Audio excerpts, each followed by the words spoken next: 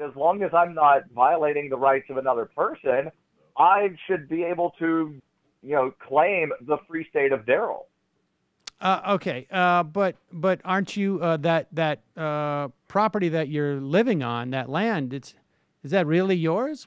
How did you get that property? Well, based on the current paradigm, nobody can really own land, because try not paying your local property taxes. After 3 years, some local government will come, kick you off of your land, and sell the land to the highest bidder. So currently, no one can own property. Okay, so you have no property here. So I don't understand, how would you possibly secede? Well, right now, you're not allowed to. Right now, if you go buy a piece of land from someone and you say, I don't want to be part of the town, I don't want to benefit in any way from any of the supposed services that the town provides, I'm not going to send you any money, I'm not going to use your schools, I'm not going to use your fire department, I just want to live on my land and be completely self-sufficient and not pay your taxes. After 3 years, the town would come, kick you off of your property, and seize your land. How would you know it's your land? How would you prove that it's your land? Well, in theory, you would have a property deed, because that's what happens when you buy property. Who would issue the property deed? You get a deed. Well, right now, there are governments that issue those things. And what I'm saying is we're talking about the current paradigm of how could you own land? And there are things right now that exist. When you go buy land, you get a deed for the land. Right. If you're talking about what would happen in a free society, then there would be competing agencies probably that would issue such deeds.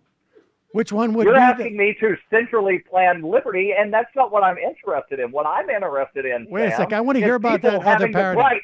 Hold on, Sam. Hold on. Let me finish my thought, and if you keep trying to piss me off, I will disconnect from the call. So you're asking me to centrally plan liberty. I'm not interested in centrally planning liberty. I'm interested in promoting the idea of human freedom. Okay, so wait a second. I'm sorry. I didn't mean to upset you. I'm just trying to figure out. I think you absolutely did mean to upset me. No, I think you absolutely do want to try to push me into a corner to where you can say, see, you don't have the answers of how freedom works. Damn it, Sam. Nobody has all the answers on how freedom works. That's why freedom is so important, because people should have the right to make decisions that other people might not agree with. That's why I support freedom. That's why I love freedom. Well, Darryl, because I'm smart enough to know that I don't know how to run your life. Well, Darryl, I'm not asking you how you're going to run my life. I'm sorry. Listen, I don't mean to get you this upset. You're asking me how everything I'm just asking how people will know. I'm just asking, like a simple thing, like how do you establish property rights in this other paradigm, this other freedom paradigm that you're talking about? You have competing agencies that are going to offer deeds, and I'm just curious as to how do we determine which one is going to be the deed that is actually the one that is recognized? I mean, how do we establish these things that you're talking about? Well, let me ask you this question, Sam. If you have 5 people that issue deeds to 5 different agencies, or rather 5 different agencies that try to say different people own the land, there would be some kind of coming together to try to figure out exactly who the owner is. If you've got, let's say, 4 people recognize Sam owns this property and one says Darryl owns this property, right? Well, nobody is really going to wind up trusting the one that goes against the grain unless there's, some provability of corruption going on. But well, who would be the arbiter of this? Who would be the arbiter of this? See, here's my problem: is that I know. Now, hold, Darryl. Darryl, you gotta let me finish now. Okay. I don't know who the arbiter would be. I don't know what size font they would use on the paper. I don't know. Well, I think that's a different. That's a different. Signature would that's be. a different. I don't know that's what a different time issue. The sun will set on June 31st. of 2102? You can look that up I don't online. know these questions. But Darryl, listen to me. Listen. You got to let me finish, because this is my point, is that I know one of the things you're talking about. You're wanting me to centrally plan liberty, and that's not what I'm interested in. Well, Sam. I understand you're not interested in that, but you're trying to make a pitch to America that libertarianism is better. I'm making a pitch that you're smart enough to be able to decide for yourself, and you don't have a right to force your opinions on other people. First of all, I have an absolute right to forcefully give my opinion. People to do what you want to do. Darryl, I'm just asking. You are a madman, Sam, if you think that you have a legitimate right to force people to do what you want them to do. I didn't say that. You talked about my opinion. You did. Now, Darryl, Sam, let me make a statement. Otherwise, I will disconnect. Okay. I said you do not have a right to force people to do what you want them to do, and you said, yes, I do. No. So you said that you have a right to force people to do what you want them to do. My opinion. Force my opinion on people.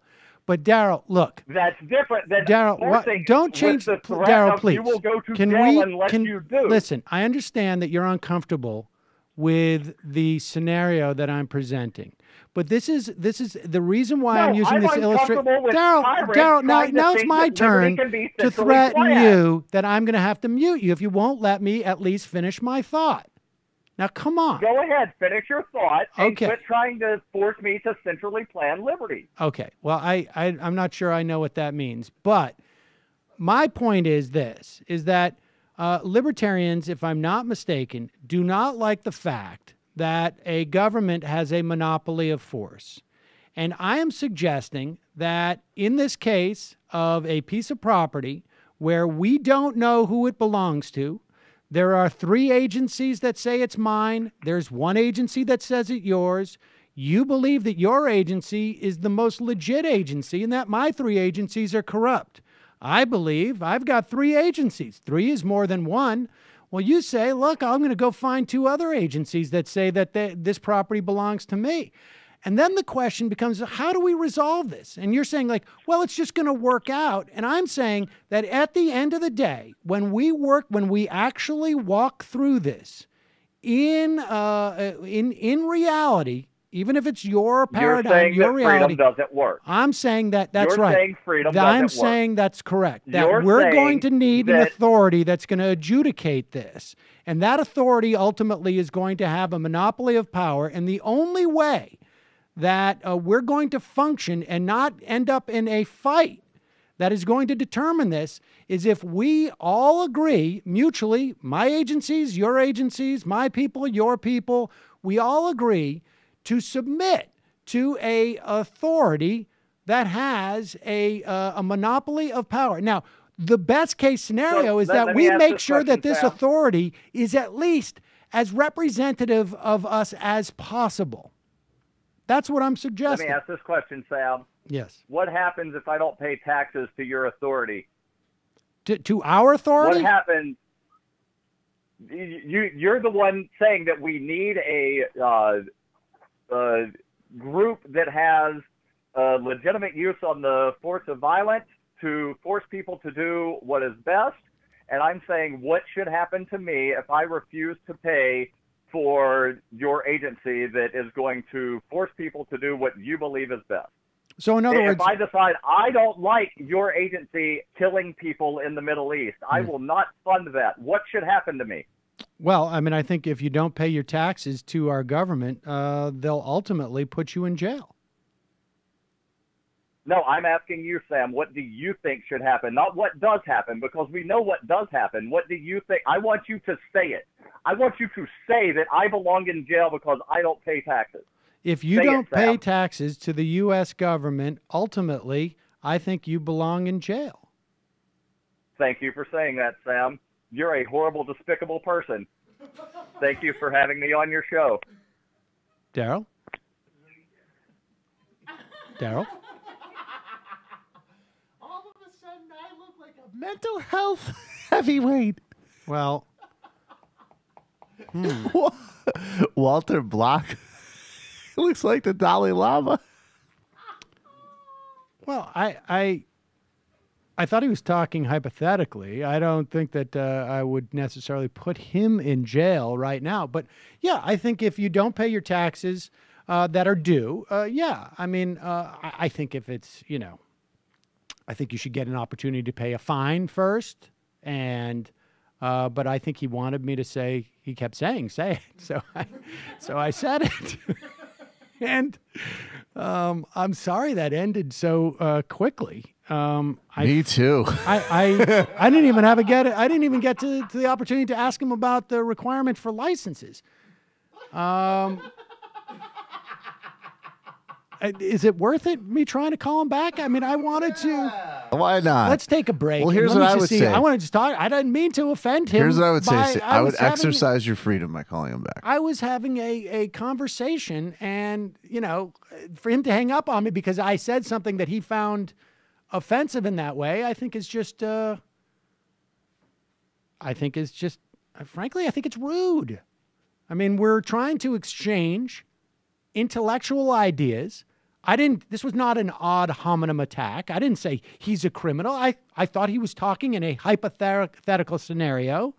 I also think that if he commits any other crime that is ultimately, he skips bond, let's say, and doesn't do what the court says, that yes, people got to go to jail. I don't know how else you compel people to follow the laws of the country. I mean, I think, you know,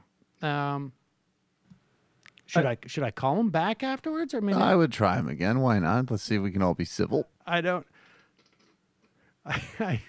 I think he was looking for a place to jet back out of that conversation. You don't think he was trying? You think he was trying to jump out of the conversation? Oh, most definitely. But I would give him a call back. Because I don't think that's fair. Because I think that would you email him? I would. I'm feeling a little uncomfortable about him having my email address well, he right already now. To does. be honest with you, so send him an email and ask him if I can call him back. I don't want to do it if it's rude, but I think I think there's an impression that people might get from that he couldn't defend his ideas, and I don't think that's a fair conclusion to draw. I think he just got a little bit overheated. He has been. I'm writing to him right now. He's been points taken. waging. You, of course, Sam is indeed a madman and a horrible person. Listen, just honestly, we just send him an email and say, look, I don't want people to have the impression that Darryl couldn't defend his ideas. I mean, that one of the reasons why we want him on the program is that he has been out there willing to debate the ideas. And I think that, because I said an idea, I mean, frankly, there are ideas that he had that I find offensive. And just that I would have to, wage war to determine that this is a piece of my property with all his agencies or whatever it is. So, hello, you. I'm Sam Seder.